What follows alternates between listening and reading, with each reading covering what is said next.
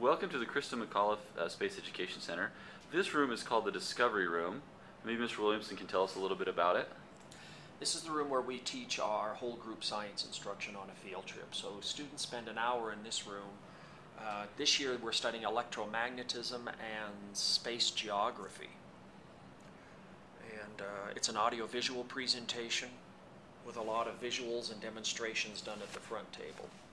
We also use this room for our advanced math class. The Space Center sponsors an advanced math course that we teach first period here for our 6th graders. It's a pre-algebra course, and that's also taught here. And I teach that class. And here we are inside the Magellan. No, you're good. Okay. We've got some kids and students and people that recognize this. You can see this is set up as kind of a simulated deck of a spaceship. We'll pull around and I'll just take a quick shot here. They've got computers that are set up with, now what computers do you have here? They're Apple's, obviously, these iMacs? These are Emacs. Emacs, older versions of them. Older versions. And we put them behind the black plastic just to give them a futuristic look. It may be hard to tell in the video, but there is a piece of black glass in front of the screen. But other than that, they're really just using a basic computer. Stepping into the Phoenix. This is one of the other spaceship modules. You can see again, sets of computers, just kind of set up. This used to be our newest ship until the new Galileo opened. We're experimenting with trying to build with materials which require less maintenance. Maintenance is always an issue with us. And so we use metal floors now and FRP paneling on the wall, which doesn't require paint. We use laptops in here just because it's such an enclosed environment. And again, the laptops are behind the plastic. And so you've got, this is a 6-person ship, so you've got the stations here, and your captains here, and these are just little, we call it set dressing, but these are little activities that the kids have to go through to make the ship work correctly. So we're able to put out, emergencies where the kids not only do a combination of computer work, but also dials and switches, which the kids love. One of the things we use here are these old darkroom doors.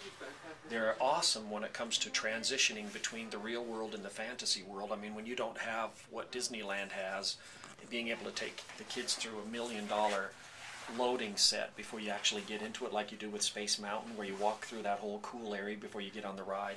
So when you do the low-tech version, you put a little turning door like this, and the kids have never seen one of these before because dark rooms are on their way out with digital photography, so it just becomes a really cool way of transitioning them into the ship. We're in the Odyssey. It looks like the Odyssey is one of your overnight mission locations. Yes. This ship's got bunks. It's got a little engineering section in the back, similar to the Phoenix, but the kids have to crawl in there to do all the little dial and switch work. We have a station up here.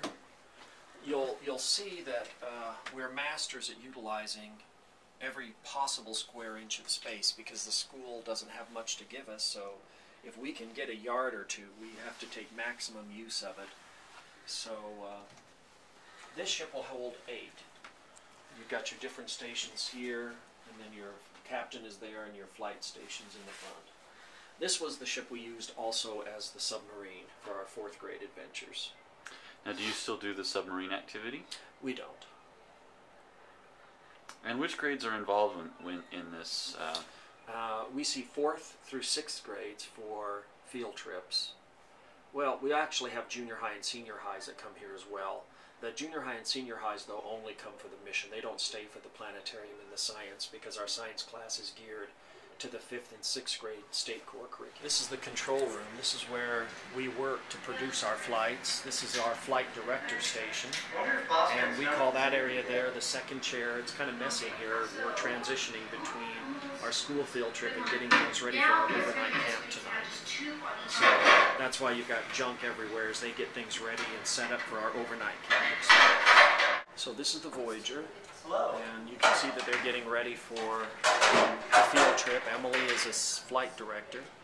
She's also an EMT, so she gets to wear the red EMT shirt. And now, Brittany is a flight director for the Magellan ship, and Alex is a flight director for the Phoenix, and he's one of our student programmers who programmed the Phoenix. and the Galileo. And the Galileo. Yes, and he dabbles in the rest of the ships as well. We can move on through here, but we'll get by that first. So you only do, you know, just one person. So this is the main ship used for field trips. The command station is up here on the platform, and then the engineering station is here. Again, utilization of every square inch. 4 students sit there. We call that sensor scanners, navigation, life support. Communications is on the lower level where Britain is. We call this the left side. That's damage control, tactical, power distribution, shields. Up here's our science station and records. And back here is the ship security station. Now, from what I understand, the ship security station is actually kind of important because sometimes there are invasions. Whatever you'd see in a Star Trek episode, we will try to do here. So they may encounter friendly aliens, or they may encounter aliens that do things we don't agree with. Slavery, you know, whatever. And sometimes, as any ship would have to do, they have to defend themselves, and so the security station. It's also a 13-deck ship with 300 people on board. 15-deck ship with 300 people on board. This is our galley crew quarters. This is the main dormitory for overnight camp. So we have bunks here for the staff, for the kids. There's a little bathroom and shower in there. And another little area for bunks in there. So this is the new Galileo. This was designed by Kyle Herring and the BYU Engineering Department. And again, more work with maintenance-free, so aluminum. It's got a hydraulic door, and we don't have it powered up, but it's a 6-person station that can sleep 4. And you've got the command areas in the front. This particular set uses touch screens, which is where we want to go with our next generation. Take away the keyboard and the mouse and make all of our ships touch screen.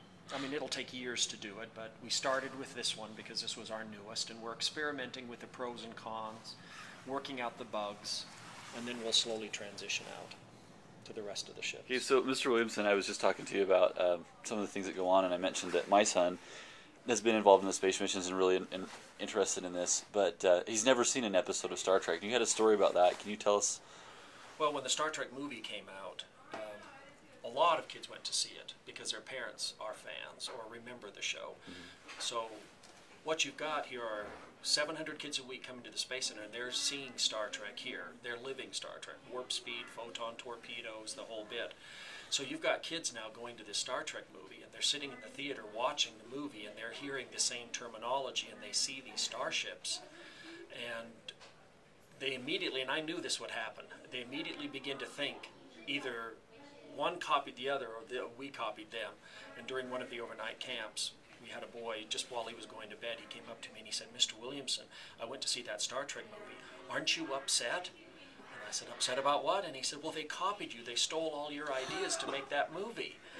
And so I had to explain to him that actually it was the other way around, that we're using all of those ideas from the old Star Trek franchise. And he thought that was pretty interesting because he didn't even know there was a Star Trek TV series.